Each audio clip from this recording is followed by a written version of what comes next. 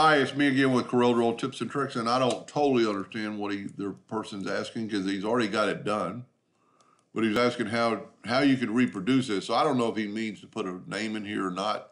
So we're just going to take this and we're going to put it about where it is in the other drawing.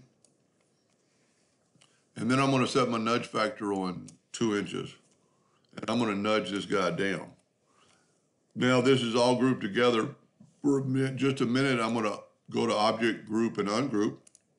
Then I can make a boundary, and I'm going to move the boundary down. And what the boundary did is the exact copy of it, with the exception that we don't have the inner parts of the rifle and the dog's legs. So we just have the outline.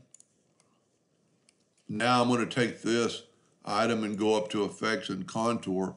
I'm going to contour to the outside just 0.02. Just made a little bit of a contour. I'm going to go to Object and break contour apart. I'm going to grab the center. I'm going to nudge it over because this is the larger version. And I'm going to nudge it up. And because I've nudged, everything's going to be the same. So this is pretty easy. Just take your Smart Fill tool, using green, and I'm just going to nudge everything up. And what that's doing is making an outline of that item. And I think, well, we need one more little spot right in there. Now we can actually take all that. We need to nudge it up a little higher.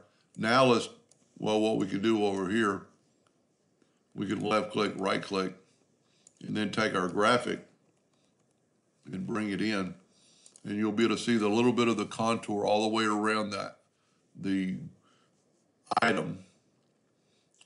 So it's actually broken apart. So this would actually engrave. Let's make it all black now. Go to RGB and hit black. And then let's fill in everything in black.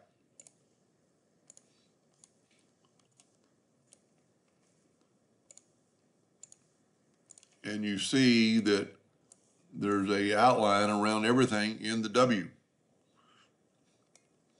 Maybe you could have filled in that part right there, but that's neither here nor there.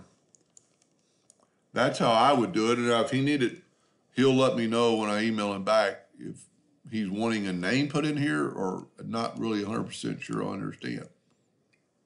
Pretty neat graphic. Hope that helped a little bit. Thank you for watching.